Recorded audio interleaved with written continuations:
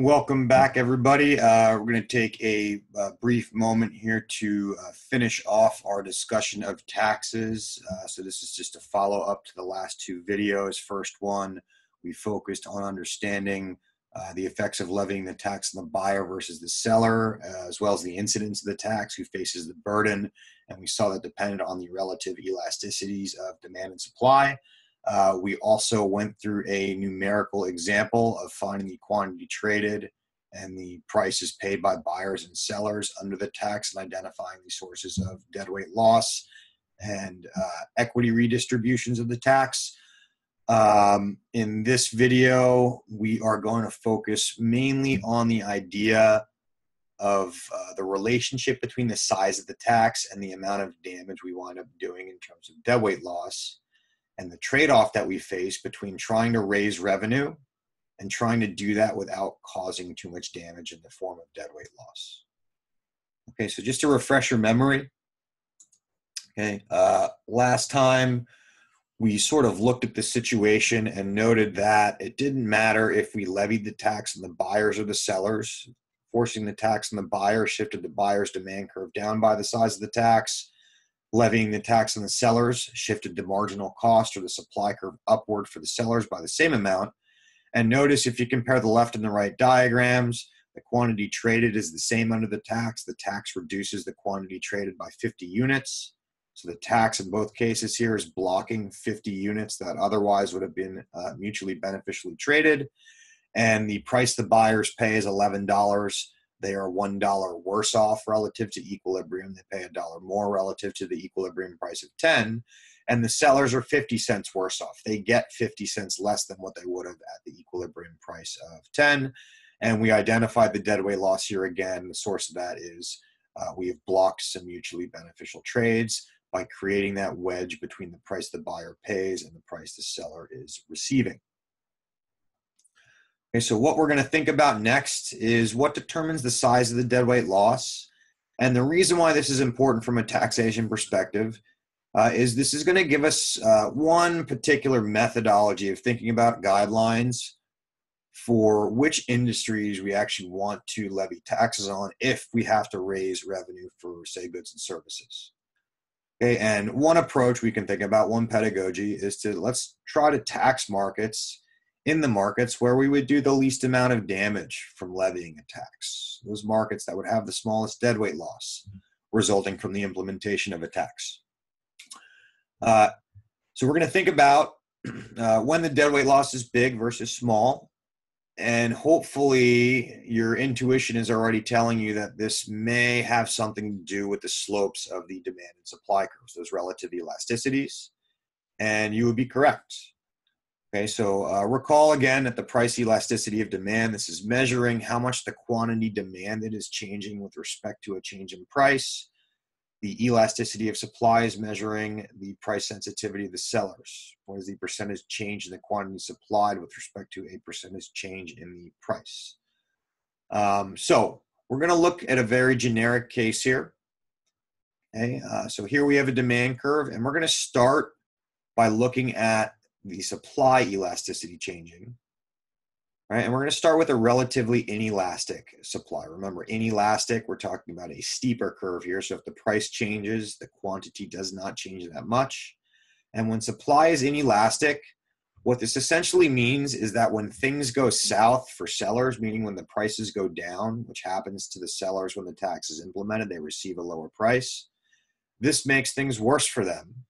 But because their supply is inelastic, it's harder for the sellers to get out of the way when that pain comes. They don't leave the market as quickly as they would if their supply curve was flatter and they were more responsive. Because the sellers don't leave the market, this is a little counterintuitive, okay, but the quantity of trade does not drop as much, and because of that, we do not lose out on as many mutually beneficial transactions.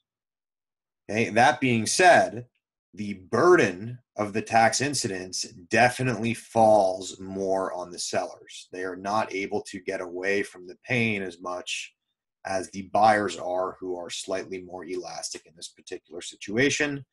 And we covered the nature of the tax incidence in the taxes part 1 video. So if you need to look at that again, please take a moment to do so.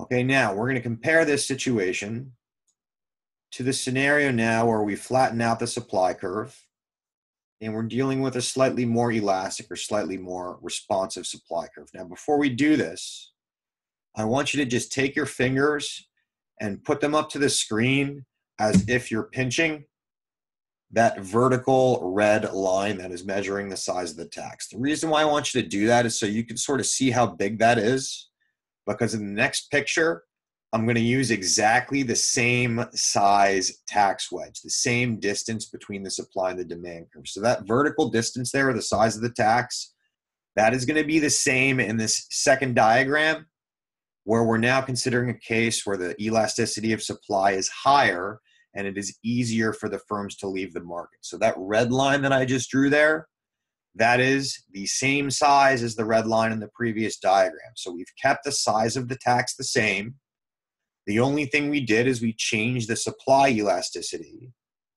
And because now the sellers are more responsive, when the tax hurts them, they are able to get out of the way faster. They leave the market faster, meaning the quantity traded now falls even more than it would have otherwise, meaning we lose out on even more mutually beneficial trades than we did when that supply curve was steeper.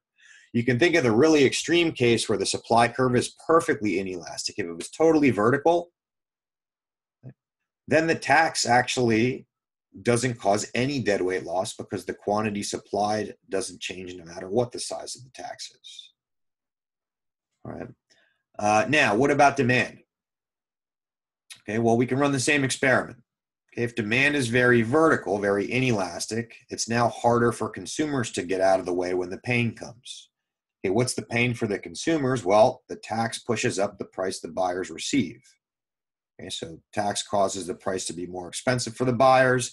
If their demand's inelastic, this only drives the buyers away a little bit. Okay, again, meaning the deadweight loss is fairly small because we don't miss out on a lot of mutually beneficial trades. The buyers only respond a little bit.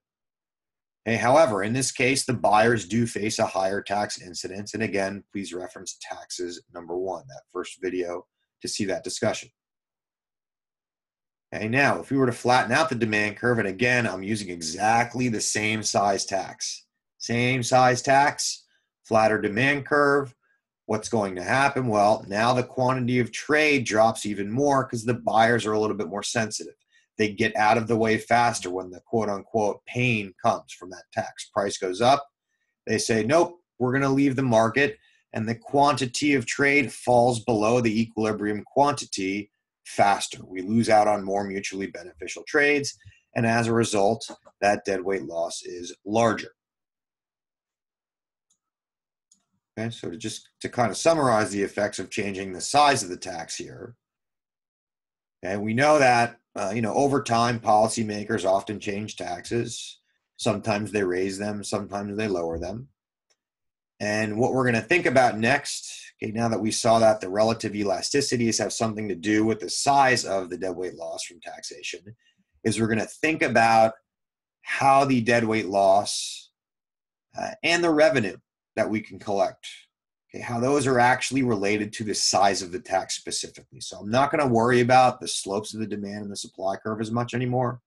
Okay, that was the last analysis we just did, was thinking about how the relative elasticities affected the deadweight loss. And the general lesson is that the flatter the curves are, the bigger the deadweight loss is generally going to be. Okay, if the curves are flatter, buyers and sellers are more price responsive, and they will leave faster when the economic climate gets worse for them.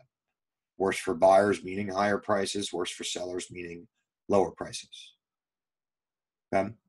So we're no longer worrying about the slopes of the demand curve and supply curve and thinking about changing elasticities. We've analyzed that. What we want to do next is think specifically about how the size of the tax affects the deadweight loss. So let's suppose we originally put a tax of capital T dollars per unit. Okay, and we can look at now the quantity of trade dropping below equilibrium down to Q1. And there is the initial deadweight loss that we get. Okay, what I want you to think about is what happens to the size of that triangle if we were to double the size of the tax? Okay. Maybe take a minute, pause the video if you need to.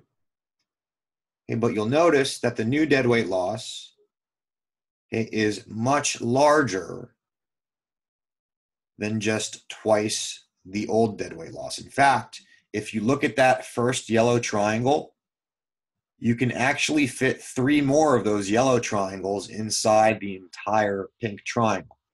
Okay, meaning that pink triangle is not just more than double the original yellow triangle, it is actually 4 times the size approximately of that original yellow triangle. So point is, we doubled the tax. We actually got a disproportionate response in terms of the amount of damage via the deadweight loss. Okay? We can take this a little bit more extreme. If we were to instead triple the tax, okay, now if you look at that deadweight loss triangle, it is actually about 9 times the size of the original deadweight loss. All right, so the point is, when you increase the tax rate does a disproportionate amount of damage. It does even more damage at the margin. And that increases the larger the size of the tax is. Okay, so the relationship we're kind of observing here is that when the tax increases, the deadweight loss rises even more. We have some sort of geometric or exponential relationship here. Okay, now the lesson to garner from this is that when the tax rates are already low, when they're small, increasing them doesn't cause that much harm. So if I have to raise taxes, it might make sense to do that in markets where the taxes are already relatively low. It wouldn't cause too much more harm in terms of the deadweight loss, if that is the perspective we're taking to guide our tax analysis, trying to tax the markets where we would do the least harm in terms of shrinking the economic pie. Okay, however, when tax rates are high, raising those causes much more damage than raising them the same amount when they would be lower. Okay, so we maybe want to avoid, from a deadweight loss perspective, from an economic pie perspective, taxing markets where the tax rates are already high, and focus on taxing markets where the tax rates are already low if we want to raise revenue without causing too much damage. Next thing we want to think about. Okay, so the deadweight loss is the downside from taxing, but from the government's perspective, the revenue is the government's piece of economic pie. That is the benefit of taxation, is the government generates revenue, and that revenue can be used to provide goods and services to society. Okay, so we're going to now think about the relationship between the tax revenue and the size of the tax, and hopefully you would start by thinking, well, what would happen if the tax is equal to 0? And if there's no tax, then guess what? No tax revenue to the government. So it should be no surprise that when the tax is very small, okay, increasing it does cause the tax revenue to go up. So if our tax was 0, I'm getting no revenue. If I increased it a little bit, and then I'm going to get some revenue. Right? So notice if we were to increase the tax here from T to 2T, okay, that the gain that I get in these extra pink regions exceeds the loss of what I miss out in that yellow region. Okay, meaning the tax revenue triangle has absolutely gotten larger. Okay, that 2T rectangle, sorry, I said triangle, I meant rectangle. That revenue rectangle under a tax of 2T is definitely larger than the revenue triangle under a tax of only 1T. Okay, so when the taxes are low, increasing it a little bit looks like it pushed revenue up. Notice what happened to the quantity trade. Okay, the tax, as we suspected, puts that wedge between the buyer's price and the seller's price. It pushes it even further, okay, and further disincentivizes mutually beneficial trades. Trade drops from Q1 to Q2. Now, if the tax is already pretty big and we were to increase it to, let's say, 3T, notice now that we have driven the quantity of trade so low that really no one is buying this good anymore. Few people are, but not many. And because of that, it doesn't matter if we're making a lot of tax revenue per unit.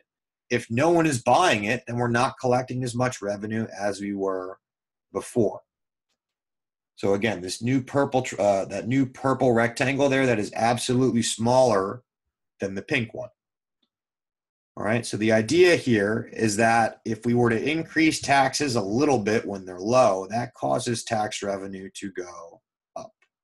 However, at some point, we make the tax too high, that disincentivizes trade, and if everyone stops trading the units, then the tax revenue goes back down to zero, meaning there is also a nonlinear relationship between the size of the tax and the tax revenue, much in a similar fashion as we saw a nonlinear relationship between the size of the tax and the deadweight loss cost.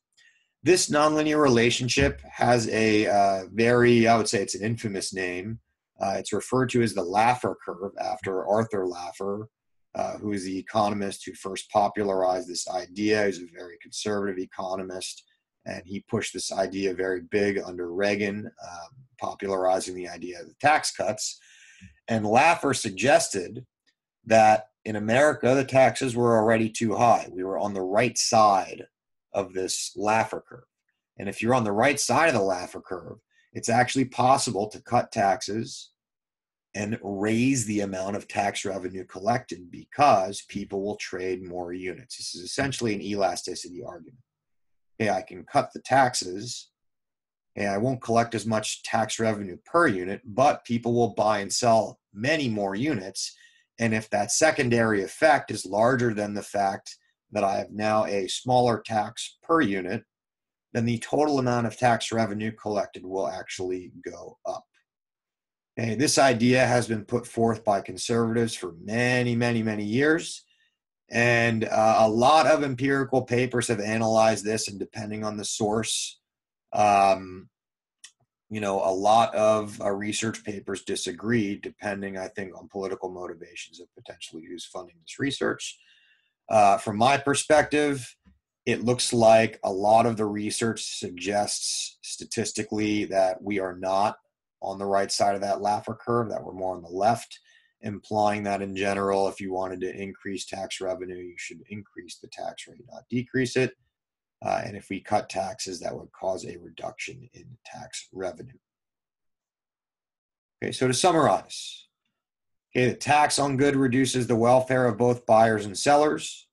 Okay, and the welfare loss usually exceeds the revenue the government raises, which is why we have deadweight loss. The government tries to take some of the pie, but in doing that, it shrinks it.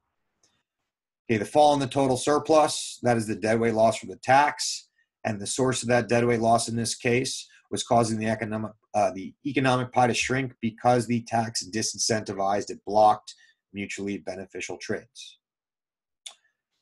Okay, we also saw that the price elasticities of demand were critical not only in determining the relative incidence of a tax on buyers and sellers, but also in determining the size of a deadweight loss in a market when we tax it. Okay, if we increase the size of the tax, this caused the deadweight loss to rise at a disproportional rate. It actually rose in proportion to the square of the size of the tax. We also saw that an increase in the size of the tax doesn't necessarily cause the revenue to go up. This is a little counterintuitive. You might think, oh, higher tax rate, more tax revenue. But a higher tax rate, remember, disincentivizes trade. If the tax is so high that people stop trading in the market or start going into black market activities, then the government isn't collecting any revenue and the revenue starts to fall despite the fact that the tax rate is higher.